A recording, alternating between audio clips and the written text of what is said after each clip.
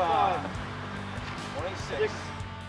been hearing about this competition for a while, especially from some of our more experienced soldiers. A lot of our guys coming out of special operations, Lurs background, talking about how it's a big challenge, really good camaraderie with the international soldiers.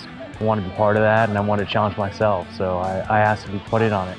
It's good to be among friends in a good spirit, and I salute you. Thank you.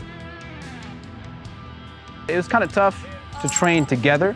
So a lot of us did just a lot of long walks with weight on, road marching, running, all that kind of stuff to get ready for the distances. But we made the time to get together, and we did practiced all the other events like the knife throwing and obstacle courses, some of the things that the senior members had seen before in the other competitions years prior. To get back into the woods and to pit myself against the terrain and against the clock and against the enemy forces.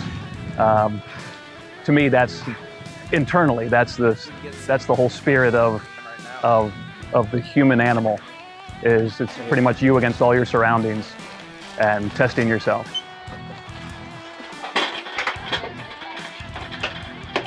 Not a lot of people want to be like wet and cold and hungry for 3 days in a foreign country in unknown terrain. But it's a hidden gem. It's more fun than it looks.